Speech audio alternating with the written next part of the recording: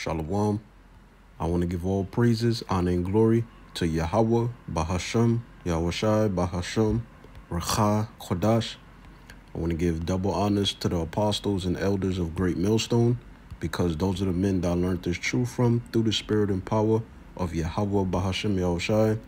Yahawah is the true name of the God of Israel. Yahawashi is who the world ignorantly calls Jesus Christ, but his one and only true name is Yahawashi.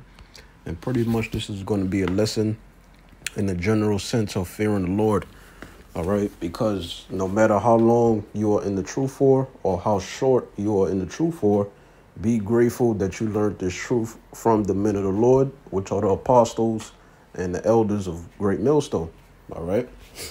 You know, never forget the will of the Lord, which is to pretty much serve him forever and to make your body a living sacrifice. All right, no matter how you got to do that. Now, this is Proverbs, the 1st chapter and verse 7. It says, the fear of the Lord is the beginning of knowledge. So that is the true knowledge. Now, we know our wisdom as Israelites, the so-called Negroes, Hispanics, and Native American Indians, pursuant to the book of Deuteronomy, chapter 4, verses 5 and 6, is the law, statutes, and commandments that's recorded in the scriptures, right? But also the fear of the Lord. All right, not to bow down to no heathen, no matter what positions of difficulty or straits you're in. You must always fear the Lord. You must always do what the Lord Yahawah, as well as his only begotten son, Yahawashi, commanded us to do. All right, and let's go into this word fear real quick. Strong's H3374. Yir'ah. Yir'ah. Okay, and it says what? Fear, terror, fearing. Because when you read in the scriptures, you know, there's a consequence if you know the will of the Lord, especially if you make a vow or an oath to the Lord to serve him forever, you know, to push forth this gospel.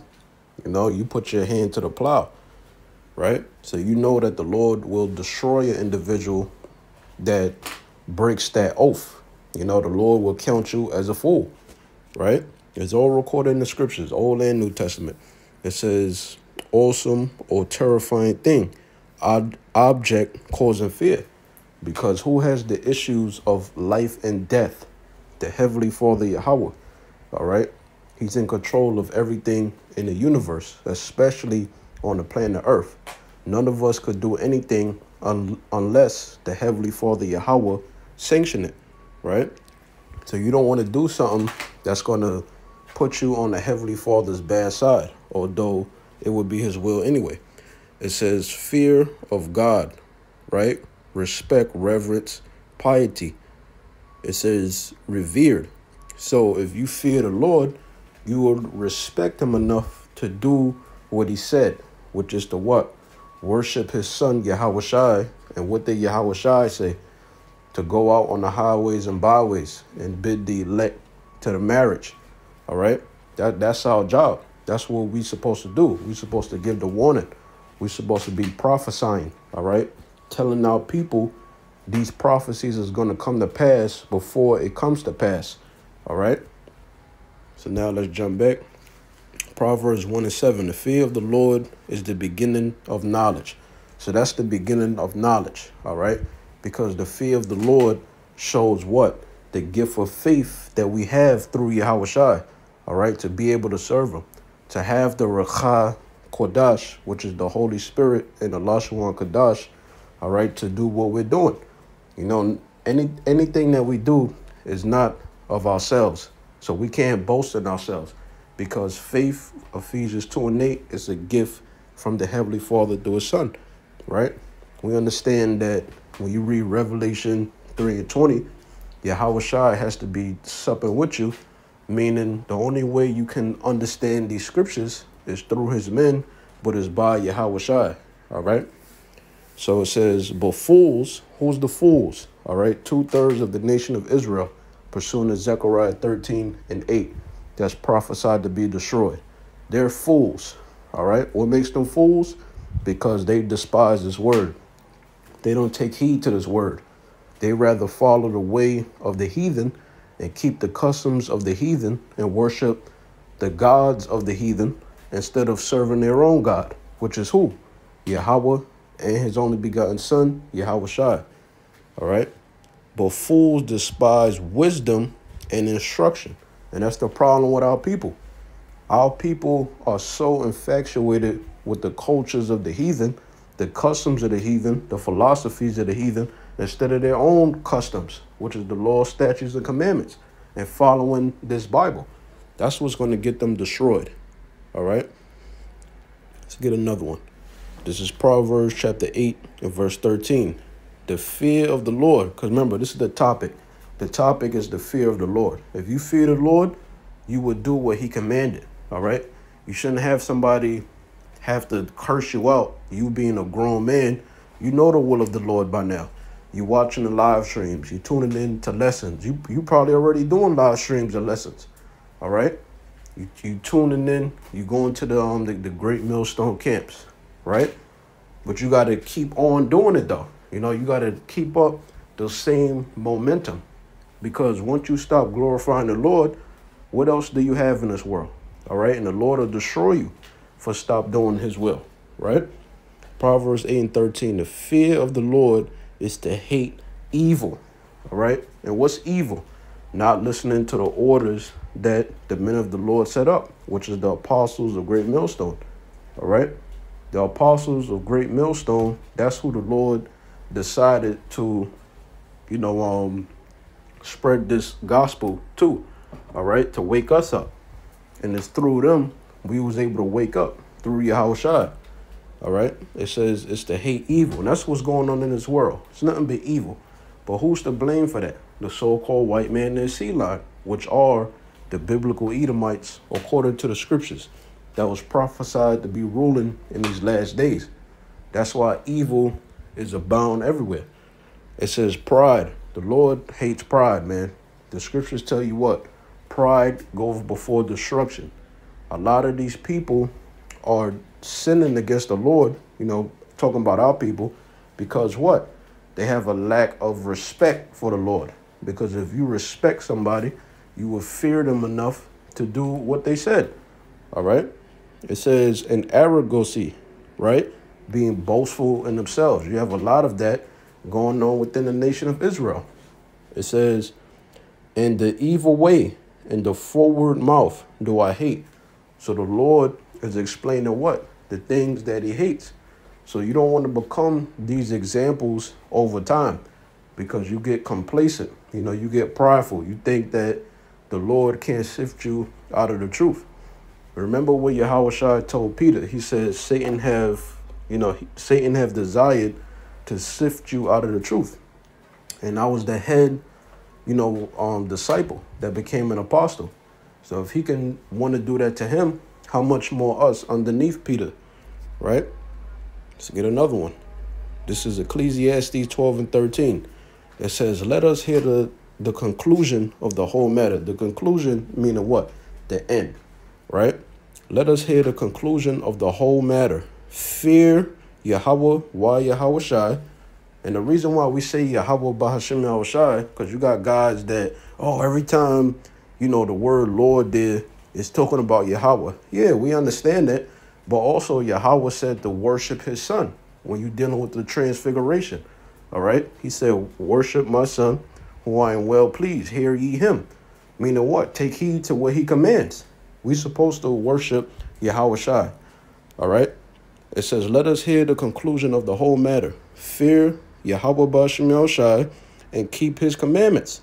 For this is the whole duty of man. All right? And it first begins where? With the Israelite man. All right? This is the whole duty of the Israelite man. Now, in the kingdom of heaven, all heathen is going to keep the laws, statutes, and commandments to the best of their ability. The reason why I say to the best of their ability, because the heathen is not going to be changed like the elect of the nation of Israel. And then ultimately all Israel when they come back in the kingdom. All right? Being in the flesh, that means that you're prone to sin. All right? So in the kingdom, under our authority, we're going to implement the laws, statutes, and commandments. All right? So now let's get another one. This is Psalms 51:11. Because when you read in Isaiah, the 60th chapter, right, Isaiah 60:12, it says what? The nation that shall not serve thee in the kingdom of heaven shall perish. So they're going to have the fear of the Lord too, because they're going to understand that, you know, the Israelites now were sovereign. Now we have the authority of the planet Earth, because the earth is our inheritance. And when Yahawashi comes back, he's going to give us the power to take down our enemies. We're going to be indestructible. All right. We're going to be all powerful. Right. We're going to be immortal. We're going to get them extraterrestrial bodies. Right. So the heathen, they're going to fear us, because we're going to be making an example out of them. The ones that want to be rebellious, you know, they want to be rebels. Even if they're rebelling in their mind, we're going to put them to death. We're going to show you the example. Look, if you don't serve Yahawah and Yahawashi by listening to us, this is what's going to happen to you. So they're going to have the fear of the Lord. All right. Psalms 51:11. It says, cast me not away from thy presence. And this is a horrible thing. You know, you don't want this to happen to you. You know, the Lord, he might put you in a position of difficulty. You know, you might be teaching by yourself, but just remember to serve Yahawah while Yahawashi in truth and sincerity. You know, don't get offended at men, right? Because the scriptures say what? You know, let no man take thy crown. So that's the mindset you want to be in. You want to be in a headstrong mindset through prayer. You know, if you choose to fast, you know, do that as well. All right.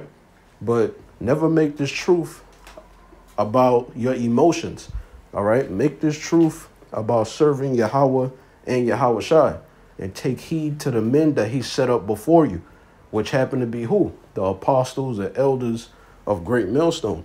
All right. Because if the Lord casts you away from his presence, now you're back in the world. You know, you're going to go back to the old man, believing in whatever philosophies or religions you was a part of.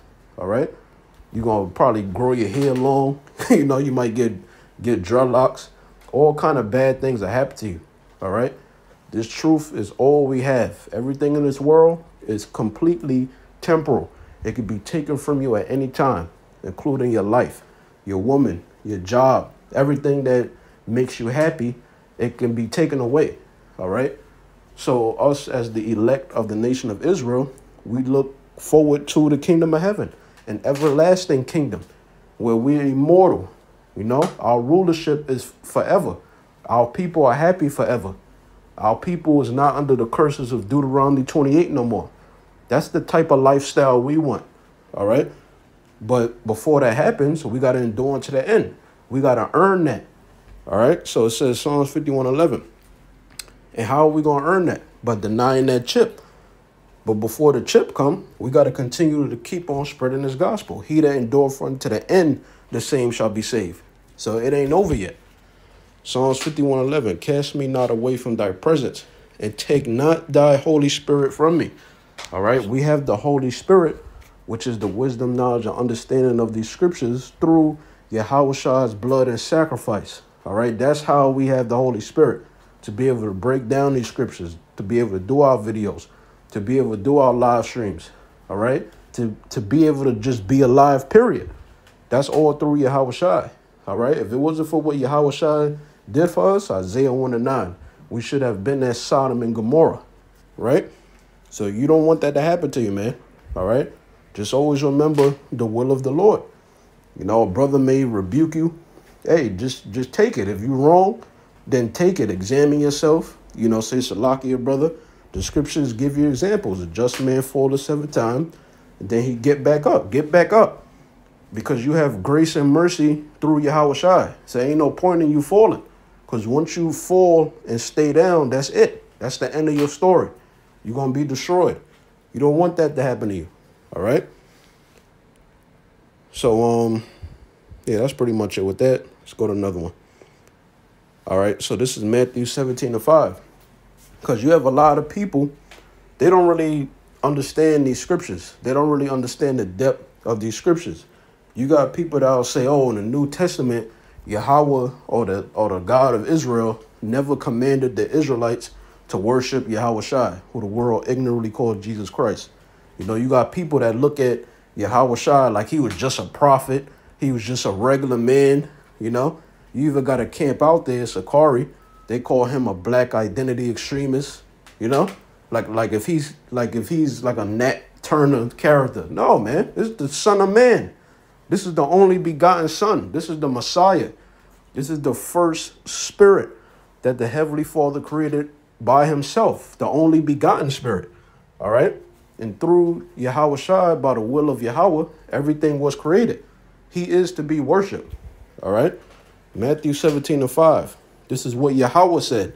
It says, while he yet spake, behold, a bright cloud. We go into this word cloud, right? The word there is Napthali, right? And what does it say? A cloud, used of the cloud which led the Israelites in the wilderness. Now, if you've been watching the videos of Great Millstone, you understand that it's not talking about literal clouds, all right? It's not talking about that. The cloud that it's talking about is the Hebrew word marakab, which is talking about actual vehicle. In this case, it's talking about a so-called UFO. UFO just stands for unidentifiable flying object. When you read the scriptures, there's accounts of UFOs all throughout the scriptures.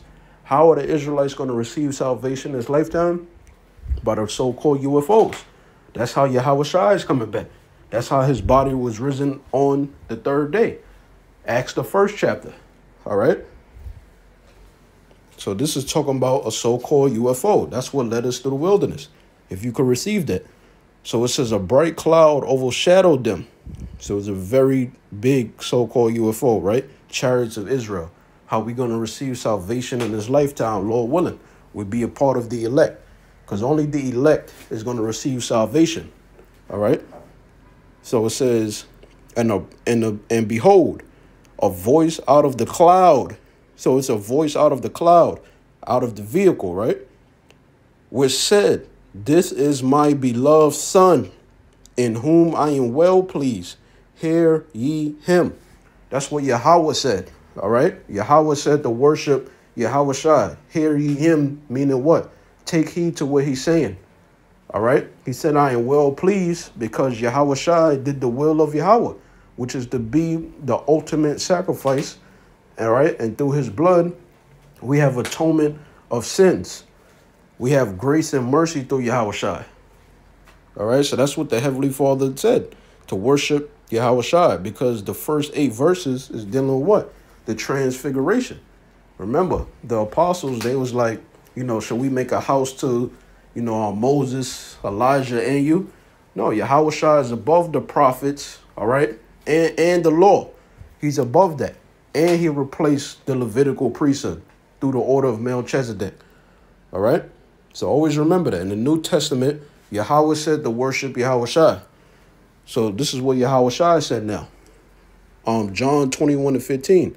So when they had dined, right, they had dinner, Yahawashi saith to Simon Peter, Simon, son of Jonas, lovest thou me more than these?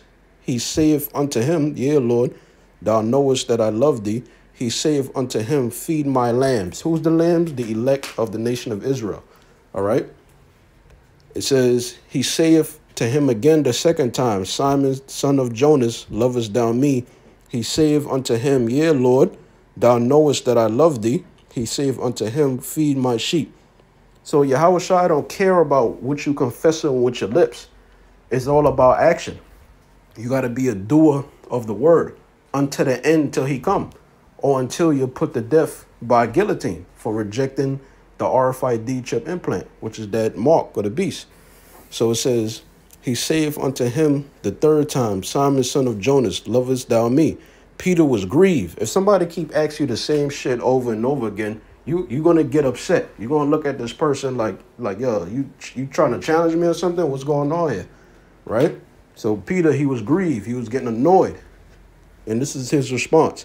Because he said unto him the third time, lovest thou me? That's Yahawashi. And he said unto him, Lord, thou knowest all things. Thou knowest that I love thee. Yahawashi save unto him, feed my sheep. So the Yahawashi he doesn't give a damn about what you confess with your lips. You have to be a doer. Faith without works is dead. You display your faith through your actions. All right. You say that you repent.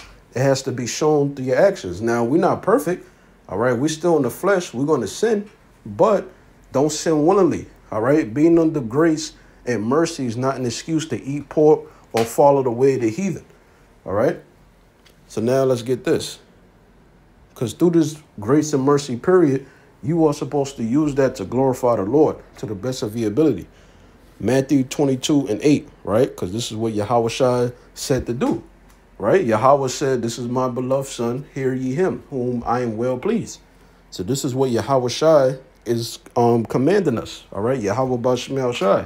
And this all ties into the fear of the Lord, obeying Yahawah and Yahawashi, having respect and reverence for Yahawah and Yahawashi. Matthew 22:8. Then saith he to his servants, the wedding is ready, right? Kingdom of heaven. But they which were bidden were not worthy. Talk about what? 2/3. So I'm going to read it again from the top. This is Matthew 22:8.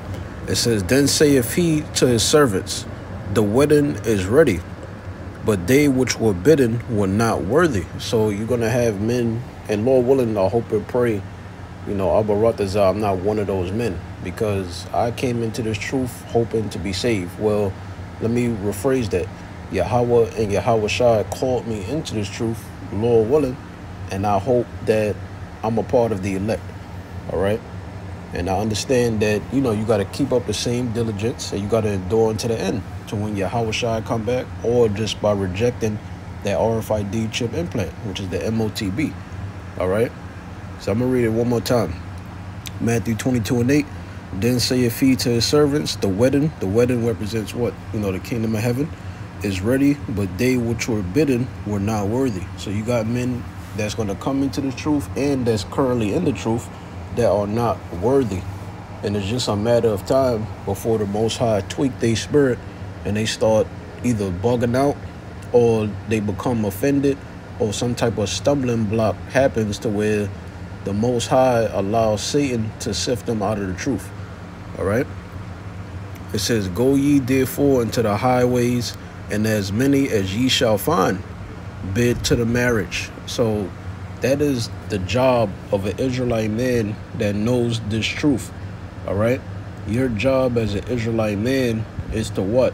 If you are a prophet. And the thing is, don't try to use that excuse to say I'm not a prophet or I shouldn't push forth the gospel. Don't make excuses up. All right. Just do it. It's not about being the deepest. It's not about, you know, memory. It's not about none of that shit. You know, it's all about truth and sincerity, and really proving to Yahawah and Yahawashi by your actions that you believe. All right. Spread forth this gospel any way that you can. Right. So it says bid to the marriage. So that's our job.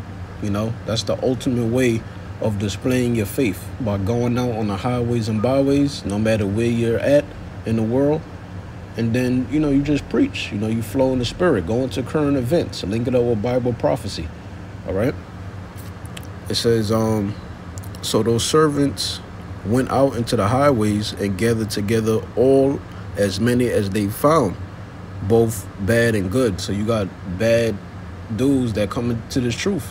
All right. Yeah, they could be around for years. They could be around for, you know, 1 year, couple of weeks, couple of months, 5 years, 10 years, 15, 20, you know, that don't matter. If you're not a part of the elect, it's just a matter of time before the Most High tweak your spirit and you just fall out. You know, you go back into the world, or you could become a scoffer. You know, you start switching the doctrine up.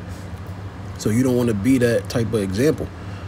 So it says both bad and good, and the wedding was furnished with guests. So it says, and when the king came in, you know, we know the king is Yahawashi, and we understand that the scriptures, for the most part, is written in a parabolic, you know, way of writing. All right. It's not easy to be understood by your average person. Only the ones that have the Holy Spirit. Right. So it says, and when the king came in to see the guests, he saw that there a man which had not on a wedding garment. So you got guys that's like that. All right. It says, And he saith unto him, Friend, how camest thou in hither not having a wedding garment? Because this truth is only for the elect ultimately. It says, and he was speechless. Then said the king to the servants, Bind him hand and foot, and take him away, and cast him into outer darkness. There shall be weeping and gnashing of teeth. All right. For many are called, but few are chosen. That's the thing. You know, you could be around for years. Just because you're around for years, that don't automatically make you a part of the elect. All right. Because there's a lot of examples for what we heard and what we see today. Dudes that been in the truth 20 years, you know, 15, 14, 10 plus, under 10 years. You know, it's all about being a part of the elect. All right. This is Romans chapter 12 and verse 1. It says, this is Paul's epistle to the Israelites that were at Rome. It says, I beseech you, therefore, brethren, by the mercies of the Most High, that ye present your bodies a living sacrifice. So that's what you're supposed to do during this grace and mercy period. Having grace and mercy through the blood of Yahawashi doesn't mean that you willingly sin. All right, the law is still in effect, but you know, the elect of the nation of Israel, you know, we're not judged according to the law, or else we'll all be dead. The justification comes through what? Faith in Yahawah and Yahawashi. All right, that ye present your bodies a living sacrifice. So that's what we do, week in and week out. And if, you know, the weather is bad or whatever, you know, we do our indoor sit-downs. You know, we do our, you know, our regular lessons. We do our live streams. You might link up with a brother. You might do a StreamYard video. You know, that's like the new wave. You know, whatever you could do to present your bodies a living sacrifice, right?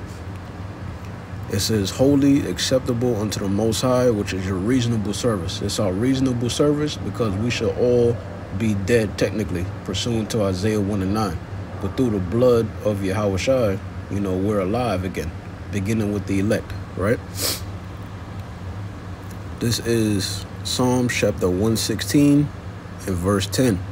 I believed, therefore have I spoken. So if you truly believe in this thing, man, you're going to speak about it. You know, it's going to be like a fire that's burning within you.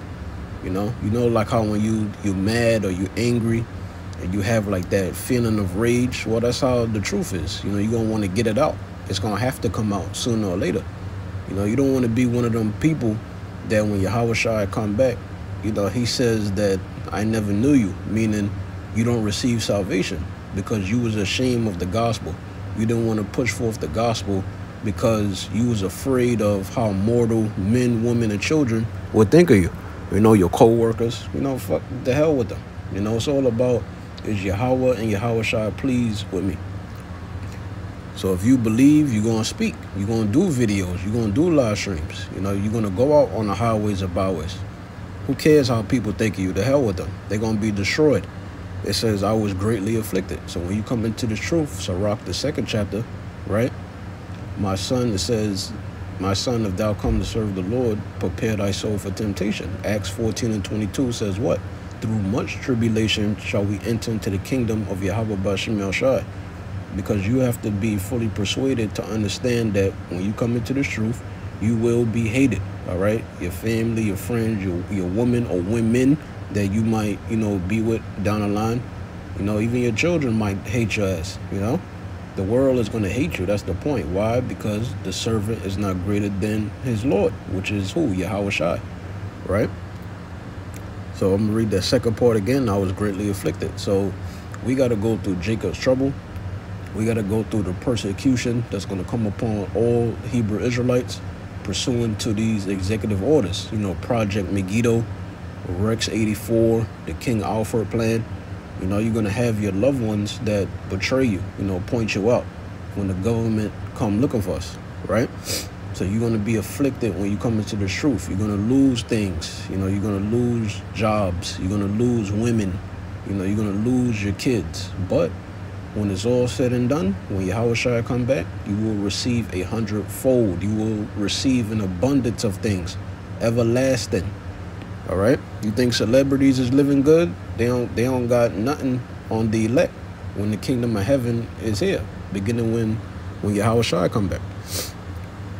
I'm going to end it off with this. This is James chapter 1 and verse 22. Because the topic is what? The fear of the Lord, right? If you fear the Lord, you're going to do what Yahawah and Yahawashi commanded us to do. That's his faithful service, Lord willing. James 1 and 22. But be ye doers of the word. Now, by being a doer, what does that mean? You have to act out the action. All right? You say you repent. You say you believe. Well, speak about it. Tell the world how you feel through the scriptures and not through your own vain opinions. When we speak, right, we are representatives or ambassadors of Yahawah and Yahawashi. So we have to speak according to what's written in the Bible. If you are angry about something, you have to support it with a Bible precept, right? It says, but be ye doers of the word and not hearers only. You got a lot of dudes that make excuses up. Oh, yeah, I see you guys preaching, but you're not doing what we're doing. Why you not doing it? Why you not praying to the Lord to put that spirit on you? Because you don't believe. That's what it is. You don't believe and you full of shit, and the Lord is going to destroy you because you a hypocrite, right? It says, and not hearers only, deceiving your own selves. So you got a lot of niggas that's in this truth that deceive themselves. And you could be around for years. Cool, good for you. You know, let's give you a hand clap. You know, congratulations. But the thing is, you stop believing after a while. You know, a stumbling block may happen. Or you get offended at another man. Now you're going to stop teaching? Come on, man. I'm going to read that last part again. It says, deceiving your own self. So you don't want to deceive yourself. All right? It says, for if any be a hearer of the word and not a doer, he is like unto a man beholding his natural face in a glass. And that's what a lot of these dudes, that's what they do. Because secretly they're ashamed of spreading the gospel. They make excuses up, or you got dudes that's out here and they're not even consistent. You know, they don't go out on the highways and byways, you know, when the weather is durable. They don't do that, you know. It says, yes, I mean, that's pretty much it, you know. So Lord willing, you was edified by the lesson. Shalom.